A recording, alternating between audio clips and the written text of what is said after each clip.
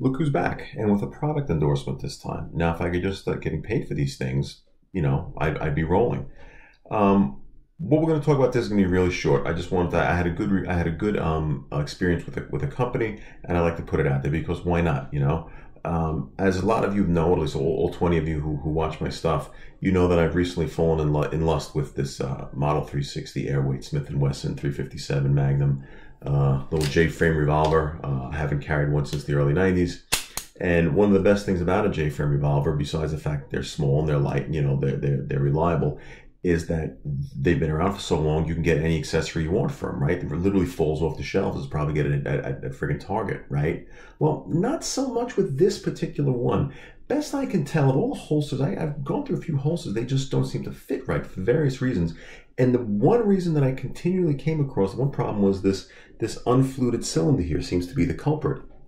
Now, I like unfluted cylinders, but whenever you put in Model 360, I guess they're thinking you got the PD or 340 or whatever else. They all have fluted cylinders. This unfluted cylinder, when it comes to Kydex, which is molded, you get those flutes in the cylinder, and it wouldn't go in. Even with leather holsters, where you can kind of force it in. I got one where I like it, so I kind of force it in, and it'll last, it'll work, but I don't care for it. It was a bit more of a struggle than I'd like to. So I finally, searching around, I came across a company, Tek Holsters. And I went on their website and I punched in the gun came right up, and I saw the model of the gun that they had there, even though the holster was for this. It was this gun, but when it had a fluted cylinder. And I'm like, oh, I'm so goddamn close.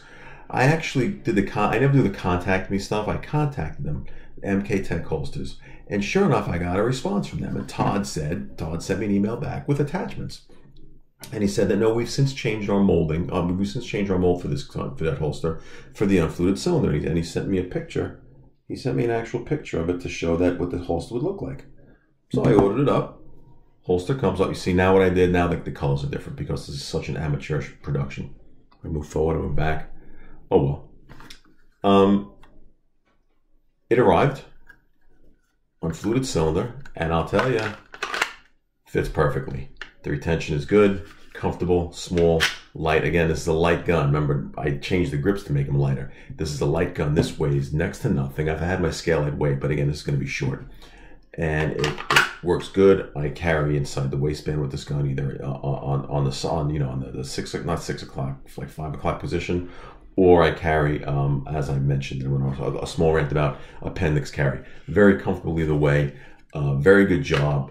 Good company. Ran in the $40 range. Seems like, good Kydex holster. Fits this particular gun perfectly. So for all you Model 360 non-PD carrying guys out there with this unfluted cylinder, take heart. Even though my video turned yellow midway through, take heart. Tek Holsters. It comes with the unfluted cylinder, and it really fits absolutely perfectly. Good job, good company. Thanks, Todd. Reach out to him, and that's my product endorsement.